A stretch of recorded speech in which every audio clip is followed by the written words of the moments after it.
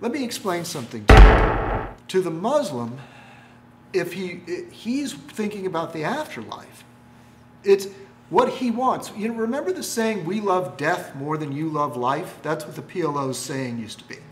It's because dying as a martyr is superior to living an uneventful life. They think they're going to go to heaven. Not every, but the religion, technology hollows out religion.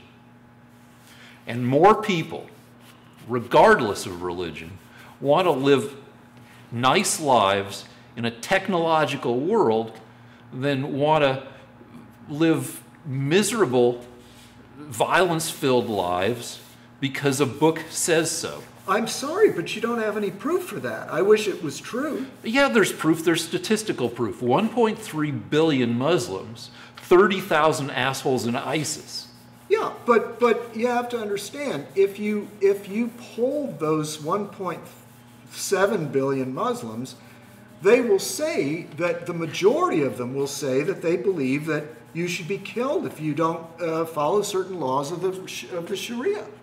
They still believe that. They have advanced weaponry. They have cell phones. They have the internet. Well, let's go back to Iran. They still believe their religion. Nothing's changed about that. Before the Iranian Revolution. Yes. And you're going to agree with some of this. Iran was one of the most westernized nations in the Mideast.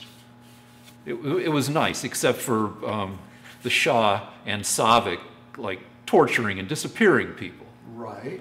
But super Western. People dressed Western, they did Western stuff. Right. And then the Ayatollahs take over. Right. But you still have, because you just, a population that likes Western life. And you just said it, that there are all these secret atheist clubs and well, yeah, people can change, but we have to help them change.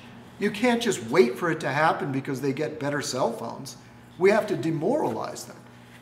Well, you're saying don't spare the rod, and a liberal would say, well, maybe also be a friendly beacon. Yeah, it's not going to work. They're living here and they're attacking us. They live with us. Some of them get college education and then blow us up. You know, what we have to do is a concerted effort. Yeah, but if you look at stuff statistically, to get them to give up their religion. Look, let me explain. There has been a resurgence of what is known as Wahhabism.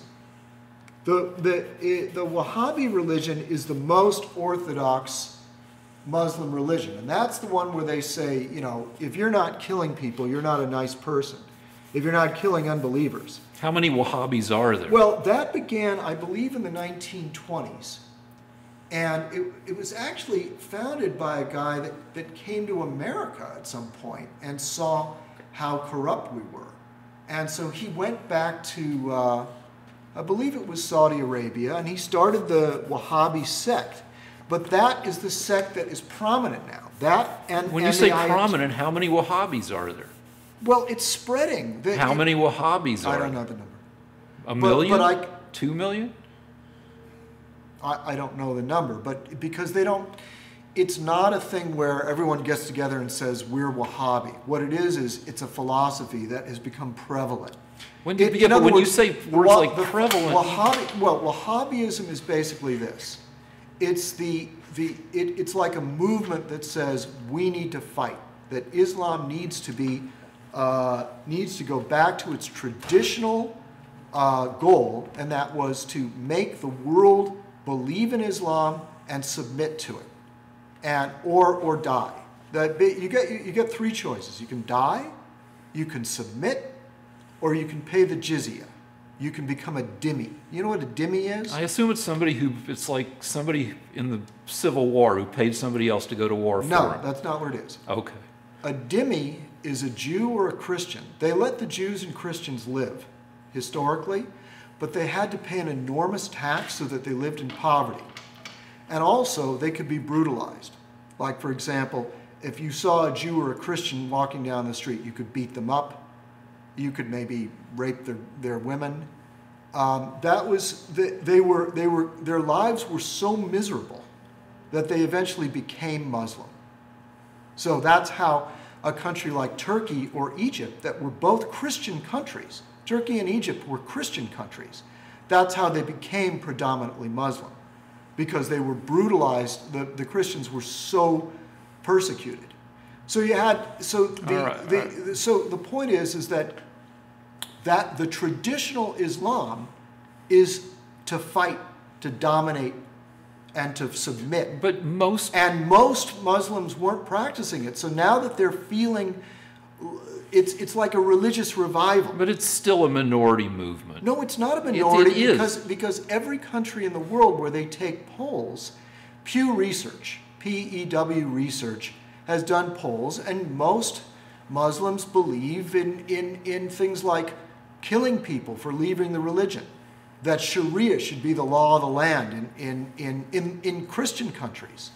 Do you know that, for example, the Muslims that live in Britain, the majority believe that Islam should take over Britain. I mean, they believe they're still stoning people for adultery all over the Muslim world. Do you know they burn people alive in some of these countries? You say, well, they're not coming after us.